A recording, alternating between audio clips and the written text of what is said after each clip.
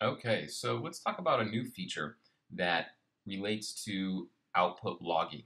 So Templater now has a logging feature that's really handy.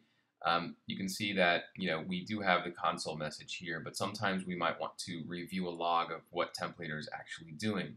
So let's take a look at how to begin the log and also how to inspect it. The first thing to note is that Templater will output a log file to the same directory that the project file exists in. So in our case here, we've got this audio swapping directory, and here's our AEP file. So the log will actually reside in the same folder. So if I click on Reset Log, what that does is it creates a brand new log file, and all the actions that I perform with Templater will be logged to that file. Now, what I'm going to do is just scoot After Effects over a little bit. And you can see here, I've got this terminal window. I'm right inside the audio swapping directory, which is where this AEP file exists. So if I, for example, list out these files, you can see there's my AEP file. And then I've got these two files here that I mysteriously did not create. So one is the .log file, and the other one is the .out file. So these are your log files that Templater creates for you. Now, if you're on a Mac, you can use something like tail, the tail command with the -f, which means follow, and then use the .out file.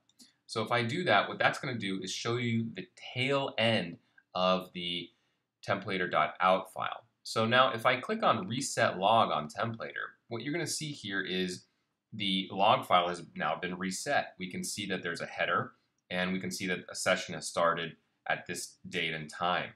So if I interact with Templater, for example, to do a preview, you can see that the log file is in fact getting appended.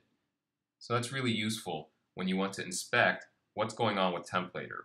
If you're going to open up the log file in a text editor, don't use the .out file. Use the .log file, and I'll explain why. If I bring up a Finder window, you can see here I'm already in the audio swapping folder, and here are my two log files. If I open up the .out into a text editor, you can see that it looks similar to what's going on here, but it's littered with these special codes that demarcate where the colors should change and where they should begin. So you don't want to use that one. Instead, go ahead and use the .log file. So if I open that one, text edit, you can see that now this is a very clean one that you can inspect and use to your heart's desire.